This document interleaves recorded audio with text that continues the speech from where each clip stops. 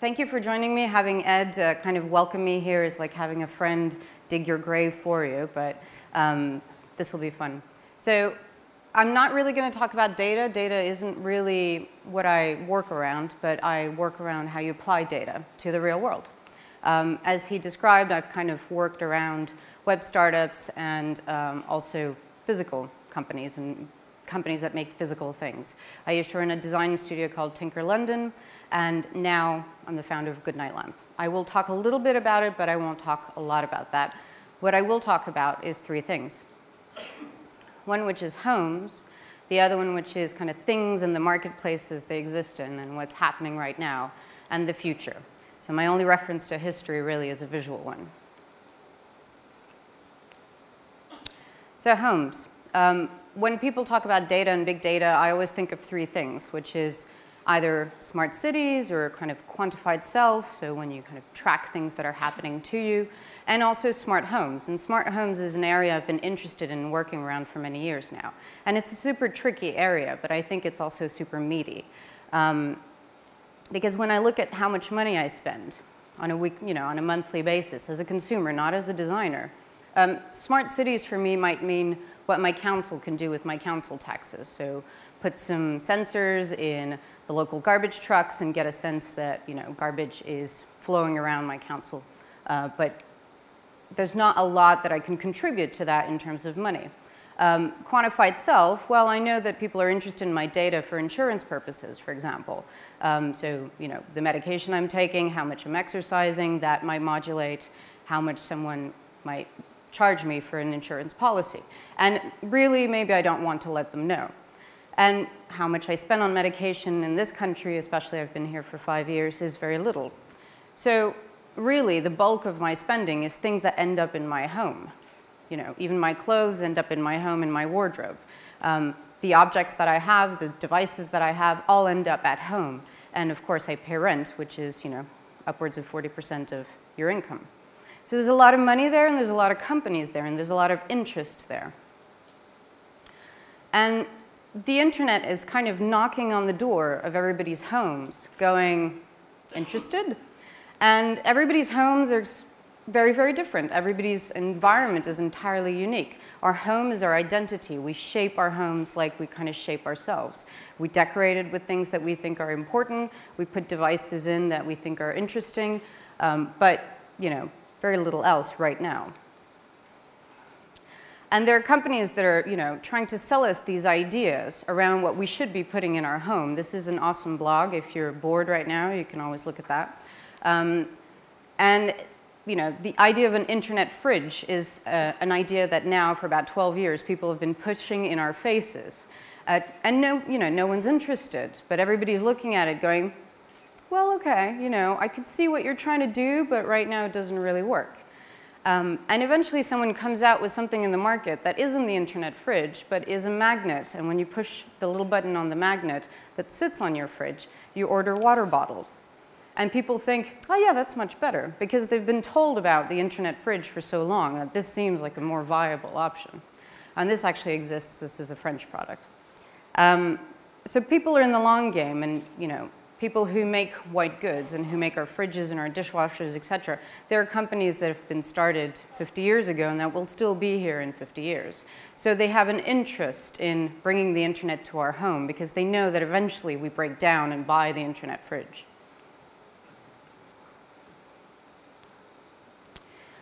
Televisions are also really interesting right now. 2010, there were 1 million internet-connected televisions sold on the market, but no one quite knows if anybody did connect them to the internet, which is interesting because eventually someone, Hitachi, whoever, will come out with a fantastic user experience and fantastic on-screen experience, and everybody will go, wait a minute, is my television internet connected? And they'll look at the back and they'll go, oh yeah. They hadn't noticed it was there. They just bought a TV. And so the functionality is kind of slowly seeping into our homes. The ability to make something out of that data, make it interesting. So when people talk about the Internet of Things, what they often mean is the Internet of devices. And with this lens of thinking about the home, you could claim rather stupidly, that a mobile phone is just a handheld way to figure out if there's any milk left. And a laptop is a kind of desktop or laptop way to figure out if there's any milk left. Our connections to each other are incredibly rich. To our information, to our data, and our files and our work are incredibly rich. But we're still kind of knocking at the door of the home going, okay, well, can you give me anything, sell me any information? And essentially since the 1960s, our homes aren't very different. Okay, flatter TV, bigger TV, more consoles, but essentially, we're still buying furniture, we're still laying out the furniture in about the same way, we're still living and, laying out our worlds in the same way. Until a few years ago. Who here knows what this is? Recognizes this? Vaguely? Okay. This is an Arduino. If you do not know what this is, please Google it now. I don't care what you do in life, this is important. Arduino.cc. This is an open source hardware platform that emerged in about 2005, I guess. I was a student in the master's degree where this was being developed. And this has really changed how people understood what they could do and how they could be designers and how they could make things. So people started making all sorts of things. And things that went into people's homes because they were at home, it was the weekend, they had some time, and they were just kind of tinkering. This is quite old now, but it's one of my favorites. It's called Botanicals, which is a little humidity sensor that you stick in your plants, and whenever your plants are out of water, it either sends you a text message or a tweet. And this has now been cloned however many times. It's an open source project, and now people have these things on the marketplace. If you go to CeBIT in Hanover every year, they'll have a new one out by some company, but this was the original one. And the home is starting to evolve into this place where there are things that start to look like technology and, kind of devices, but not quite, because they're still thermostats. I'm sure you've heard of this. This is called Nest. It's from some of the guys that used to work at Apple, and it's a smart thermostat. So it kind of sees when things are happening in your home. There's a little motion sensor, and then it adapts the temperature according to how many people might be in the home. This is an old one as well, but I think also kind of old things are also very useful. This carrot, it used to be called Nabastag, and it's an internet-connected rabbit. Its ears move, and it connects to other rabbits and data on the cloud, and it, you can get it to say Carl Sagan quotes, which I think is quite nice. But this idea that the internet exists in a thing that is rabbit-shaped is completely ludicrous, but also makes complete sense, because why not, right? This costs now about £70. You can buy it now. If you were at the Internet of Things showcase yesterday in the main hall, you would have seen Hintsites. And Hintsites is one of the things I'll talk about in terms of the things that are emerging now, which is small companies, small experiments, people looking for money, people looking for tooling and looking for expertise, who are slowly starting to build these things that we want in our homes. And they're not big companies, and they have almost no support, but they're really interesting.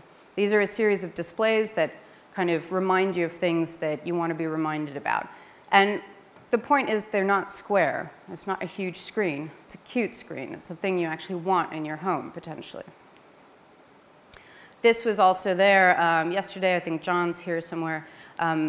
This is called a wear dial, which is a reference to Harry Potter. So whenever a member of your family is kind of around, then the dial will turn to show where that person is. Just so you can kind of keep an eye on people and see, what people are up to.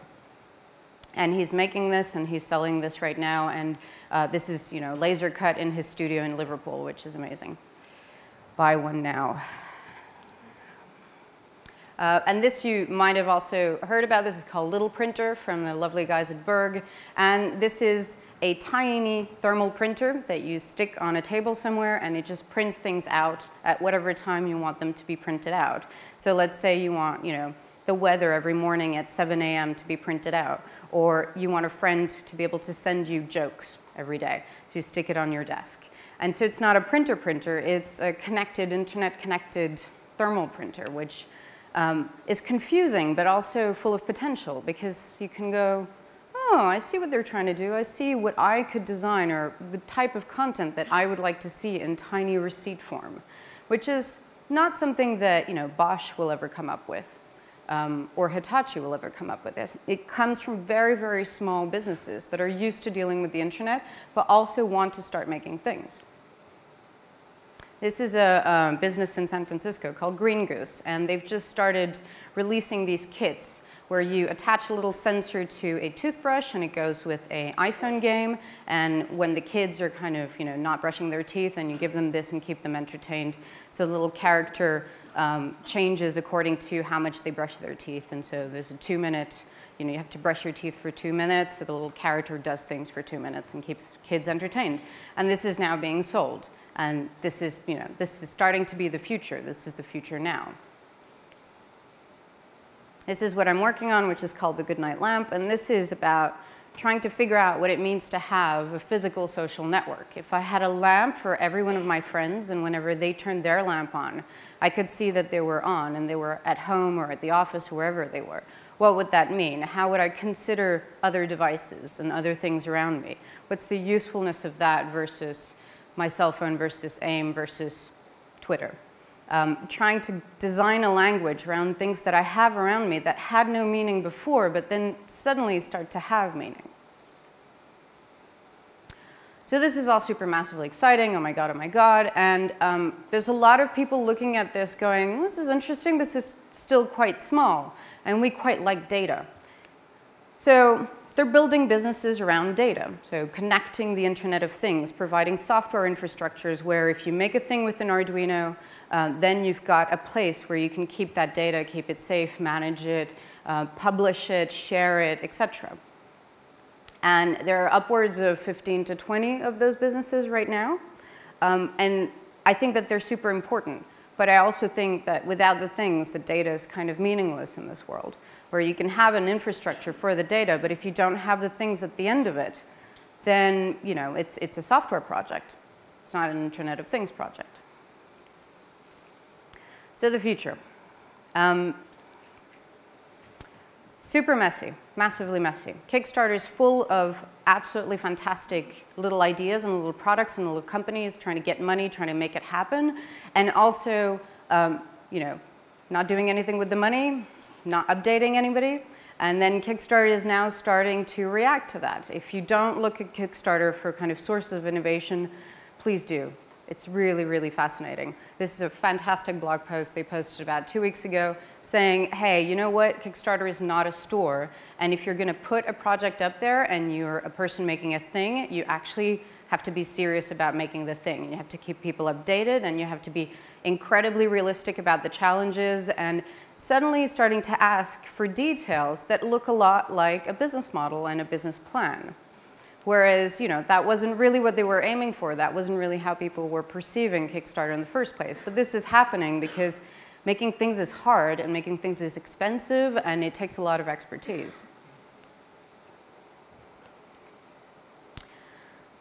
And, you know, the future is also super messy because the high street is kind of disappearing. So if you do make things, where are you going to sell them? Where are you going to put them in front of people? You know, John Lewis does not have an Internet of Things section, at least not yet. And companies and digital companies are starting to have brick and mortar presence. If you imagine the crisis that the high street is in now, it's going to be massively exciting in 5 years, where you'll have a Google store next to an Amazon store next to a Groupon store. This is one of their showcase stores in Singapore, for example. And things just take time. Things take time to become part of everybody's lives, and this is something that is incredibly important. Good example I found is the microwave, because you could sort of claim that the microwave is the latest high-tech thing to get into your homes. And actually, the first patent was filed in 1945, and it took until the 90s before everybody, or nearly everybody, had them in their homes. That's a long time. It's a long time for a world of startups right now, where everybody's kind of, you know, if you're not selling within 2 years, you're just not cool.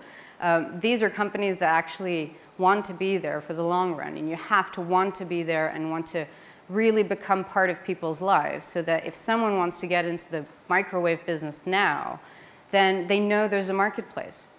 Whereas all those little companies that I described, there's, you know, no real marketplace right now. It's kind of, oh, you know, how do you know people will want a small thermal printer? How do you know people will want connected lights? Where's your marketplace?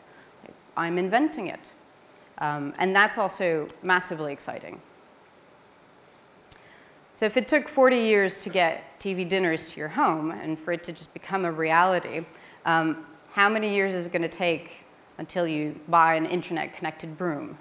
Because it'll be cheap and it'll be just, you know, a no-brainer, because then you can accuse your spouse of not doing enough, you know, washing or whatever, because everybody wants that, right?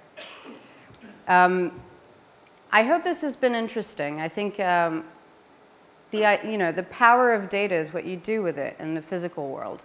And certainly, there's so much going on. There's so much entrepreneurship. There's so many startups, both here and in the States, that really it's worth getting involved. So I hope you'll join me, and please ask me any questions on Twitter. Thank you.